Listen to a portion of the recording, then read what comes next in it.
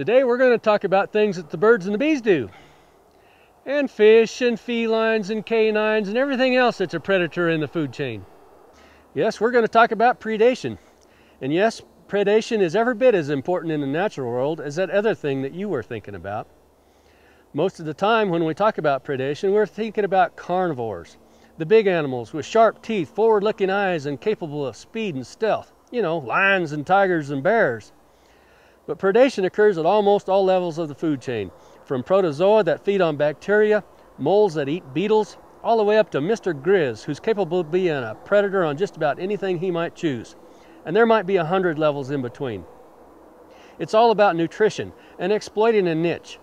You see, along the way in evolutionary history, creatures which exploit a rich food source gain competitive advantage. And it turns out that animal organisms are rich protein sources. And so it makes sense that some animals would specialize to exploit that source. Predation, it's a natural fact. From the University of Wyoming Cooperative Extension Service, I'm Eric Peterson.